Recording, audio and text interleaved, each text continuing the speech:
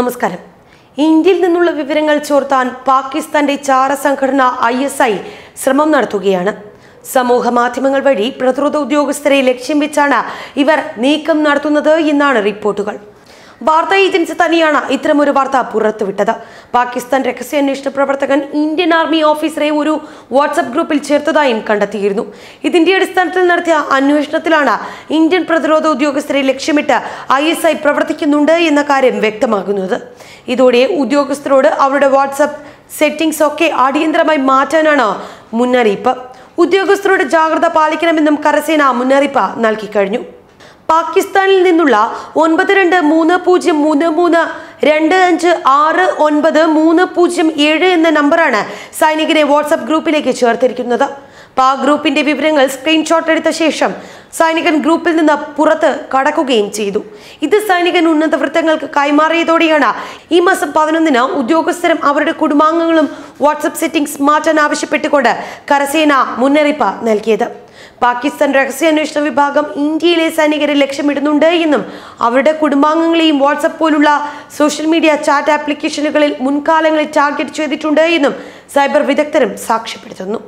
ഇത്തരത്തിലുള്ള സംഭവം തടയാനും അനുമതിയില്ലാതെ ഏതെങ്കിലും തരത്തിലുള്ള അനധികൃത അല്ലെങ്കിൽ അഭികാമ്യമല്ലാത്ത ഗ്രൂപ്പുകളിൽ അനാവശ്യമായി ചേർക്കുന്നത് വാട്സ്ആപ്പ് സെറ്റിംഗ്സ് മാറ്റുന്നതിലൂടെ തടയാൻ കഴിയുമെന്നാണ് വിലയിരുത്തുന്നത്. കരസേനയിലെ ഉദ്യോഗസ്ഥരും കുടുംബങ്ങളും അവരുടെ വാട്സ്ആപ്പ് സെറ്റിംഗ്സ് മാറ്റണമെന്നും കർശന നിർദ്ദേശമുണ്ട്. ഇനി അവരുടെ കോൺടാക്ട് ലിസ്റ്റിലുള്ളവർക്ക് മാത്രമാകും ഗ്രൂപ്പുകളിൽ ചേർക്കാൻ കഴിയുക. പ്രതിരോധ വിവരങ്ങൾ ചോർത്തുന്നതിനായി സോഷ്യൽ മീഡിയ ആപ്ലിക്കേഷനുകളിൽ ഇന്ത്യൻ പ്രതിരോധ ഉദ്യോഗസ്ഥരുമായി ചാറ്റ് ചെയ്യുകയും സംവദിക്കുകയും ചെയ്യുന്ന പാകിസ്ഥാൻ വെർച്വൽ ചാരന്മാർ അടുത്തിടെ 2 ആർമി ജവാന്മാരെ തേൻകണിയിൽപ്പെടുത്തുകയും ചെയ്തിരുന്നു. ഇതിനു പുറമെ കഴിഞ്ഞ കുറച്ചു വർഷങ്ങളായി ഇന്ത്യൻ ഉദ്യോഗസ്ഥരെ വശീകരിച്ച് വിവരങ്ങൾ ചോർത്താനുള്ള നിരവധി ശ്രമങ്ങൾ പാകിസ്ഥാന്റെ ഭാഗത്തു നിന്ന് ഉണ്ടായിട്ടുണ്ട് എന്ന വിവരവും പുറത്തു വന്നിട്ടുള്ളതാണ്. കഴിഞ്ഞ കുറച്ചു വർഷങ്ങളായി ഗ്രൂപ്പ് ക്യാപ്റ്റൻ പദവി വരെയുള്ള മുതിർന്ന ഉദ്യോഗസ്ഥരെയും ജവാന്മാരെയും കൊടുക്കാൻ വെർച്വൽ സ്ത്രീകളെ പോലും ഇവർ ഉപയോഗിച്ചിരുന്നു.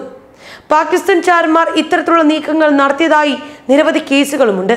ഇത്തരം സംഭവങ്ങളുടെ പശ്ചാത്തലത്തിൽ അജ്ഞാതമായി ഏതെങ്കിലും വാട്സ്ആപ്പ് ഗ്രൂപ്പിന്റെ ഭാഗമാകുന്നതിനെതിരെ കരസേനാ ഉദ്യോഗസ്ഥർക്ക് മുന്നറിയിപ്പും നൽകിയിട്ടുണ്ട്.